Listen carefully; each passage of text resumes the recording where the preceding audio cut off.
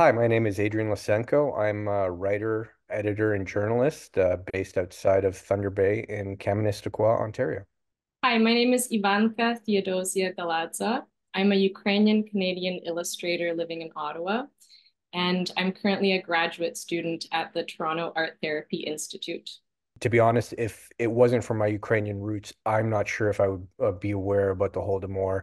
So, Five Stalks of Grain, kind of taking that idea of purgatory and setting it during the Holodomor with two young characters, kind of navigating these obstacles of this horrific odyssey, to say the least.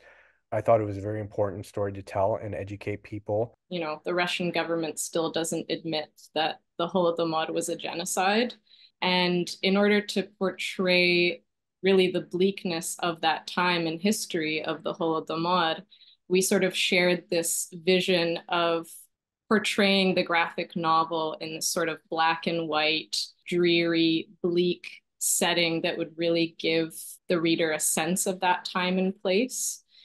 It's a real privilege to be nominated for the KOBZAR Award because it's one of the few instances where a graphic novel has been shortlisted. And I think that graphic novels offer that accessibility that some people need, whether it be kids or adults. As we've published it, we've had a lot of feedback from younger readers and teachers and bringing this into the classroom and educating students about this. That's just one of the greatest compliments or things to hear.